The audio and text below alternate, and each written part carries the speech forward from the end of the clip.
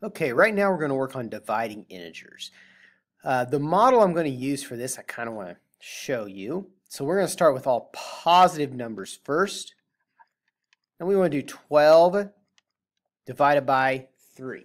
And there's a little bit of disagreement as to, does this mean I'm taking 12 and I'm dividing them into groups of 3? And how many groups do I have? Or is this 12, I'm trying to divide it into 3 even groups, and how many are in each group? Up to this point, when you were just dealing with positive numbers, it really didn't matter which method you used. You could use either one and it worked. But when we deal with integers with negative numbers, it does matter. So we're going to use the idea that this is how many counters I have. We have 12 positives. 1, 2, 3, 4, 5, 6, 7, 8, 9, 10, 11, and 12 counters. And I'm going to divide those as nearly as possible into 3 equal groups. So I kind of drew it out to help us, but we can see here's a group here, here, and here. And it appears as though there are 4 in each group. So makes sense. We know that 12 divided by 3 is 4, and we know the model we're going to use works.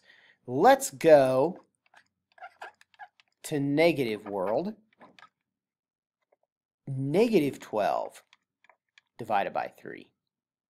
Well, all that's changed here is now I have a negative 12 counter. So we'll use our red to signify our negatives. There's 6, 7, 8, 9, 10, 11, 12. Each dot representing a negative 1. So same thing. I'm going to divide them into 3 equal groups. So here's a group. Here's a group. And there's a group. I have 3 groups. I have a negative 4 in each group. So really all that's changed is when I had a positive 12 divided by 3, I get 4 positives in each. When I have a negative 12 divided by 3, I get a negative 4 in each. All right. Let's do one more to make sure that we see the full pattern. If I do a nice simple problem again, like 6 divided by 2. All right, so 6 positives. Again, I realize we probably know this. We should know it, and that's okay. We're just proving out the model right now. There's 6 positives. I'm dividing them into 2 even groups, so looks like I can put 3 in each group.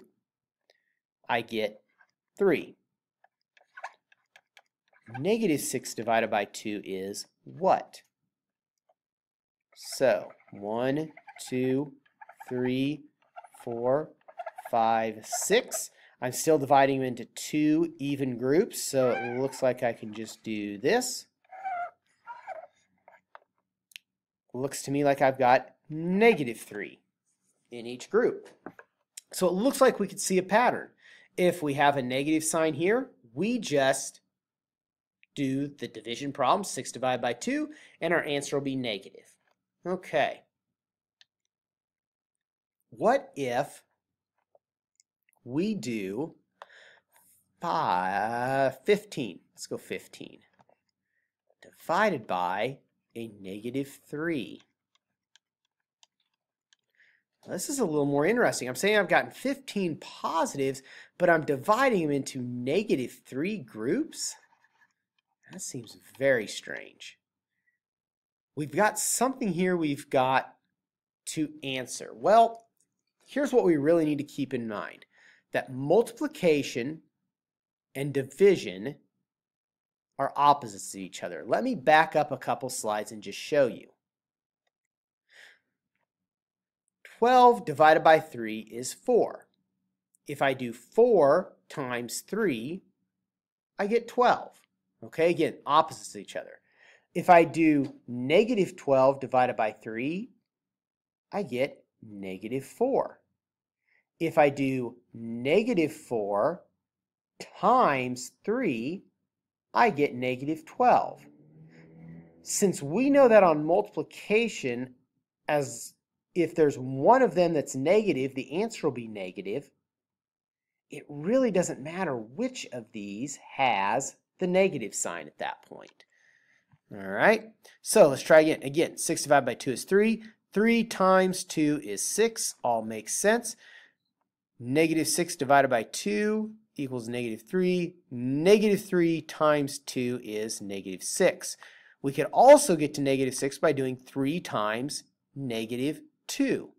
That would be a positive 6. So really, if one of these is negative, we can just treat it as though the front one is and be okay. All right.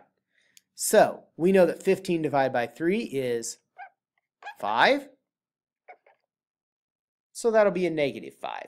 If you see one negative sign and one positive, you know the answer is going to be negative. We do not need to worry which one the negative sign is on.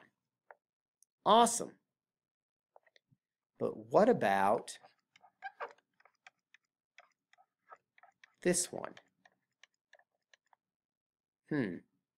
A negative divided by a negative gives us, does it give us a positive? Does it give us a negative? Which one does it have to be for our math to be consistent? We will answer this question after we solve the question of, is negative 3 times negative 5, is that positive or negative? Okay?